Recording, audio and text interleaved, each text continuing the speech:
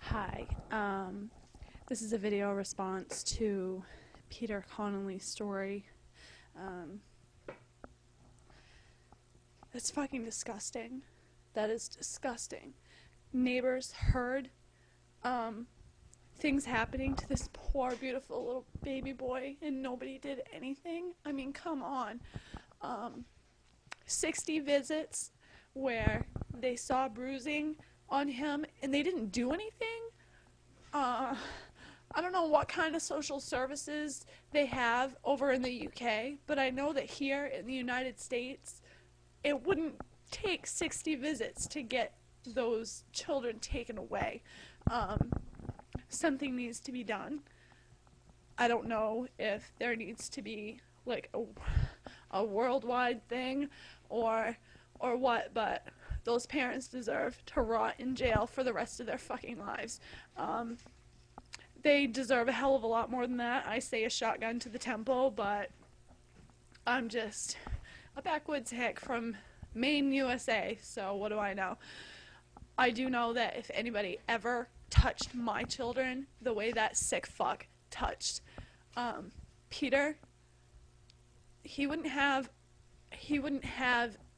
fingers to beat my kids with. He probably would not have a life. I don't understand how anybody let this go on, but something needs to be done.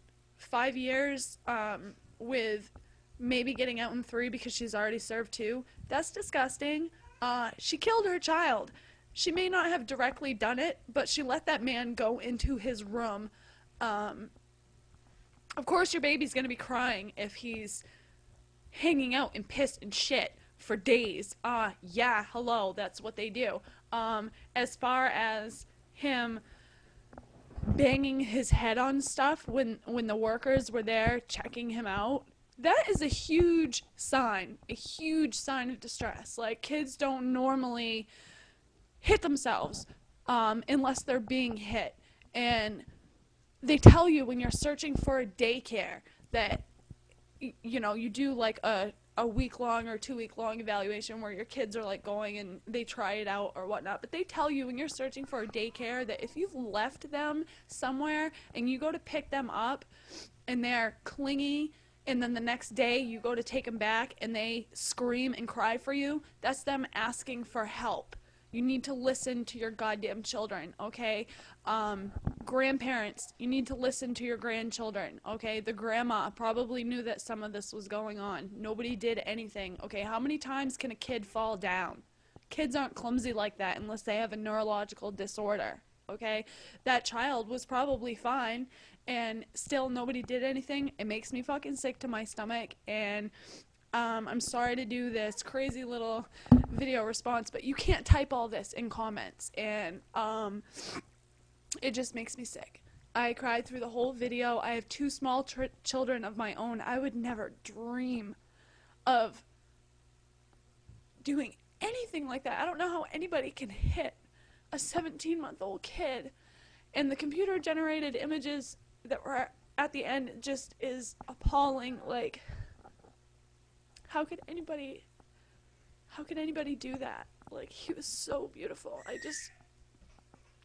I just don't understand, and I think something needs to be done. Don't bother replying or anything like that. This is just how I feel. Actually, you can reply all you want. If you stand with me, great. If you don't, what's wrong with you?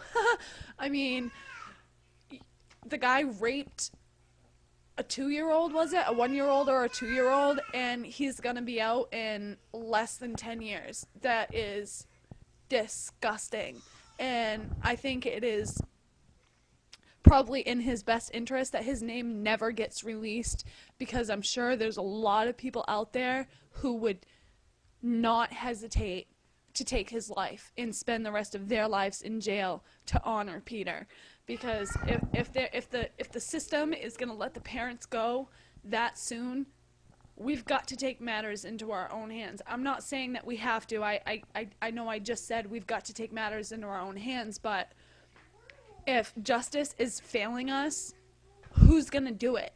There's going to be chaos if people aren't getting what they deserve.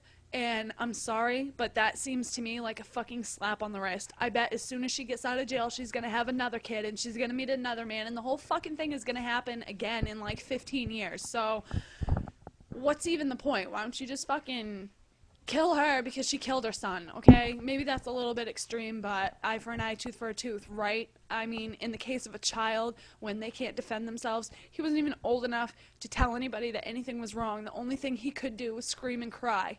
And what did he get for it? Beat even more. That's disgusting. I'm sorry, but the justice system in the UK makes me want to kill myself. I'm glad I don't live there.